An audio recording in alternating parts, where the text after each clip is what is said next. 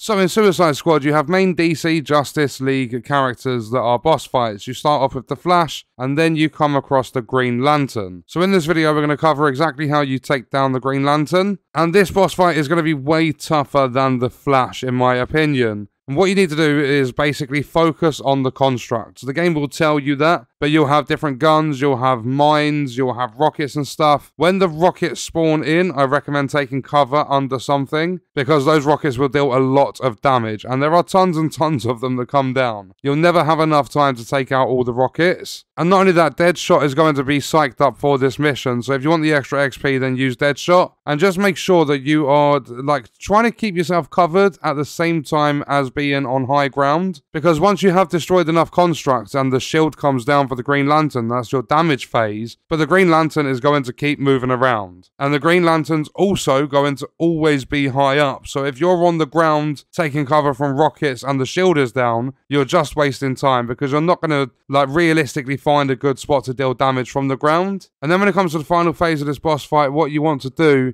is just try and keep yourself covered again and focus on the gun things that spawn in as constructs around the Green Lantern, because those are the things that are going to weaken the shield and eventually let you deal damage to the Green Lantern. But once you've defeated enough constructs, you've taken down the shield enough times, you've dealt enough damage to the Green Lantern, that is going to be it for the boss fight. Again, the toughest one I've done so far, so just take your time with it, focus on the constructs, and you will eventually get it done. And what we're going to do is leave that video there. Let me know your thoughts and stuff about the boss fights in Suicide Squad in the comments. I will see you guys in the next one. I hope you enjoyed it. I hope it helped you out. Thank you for watching.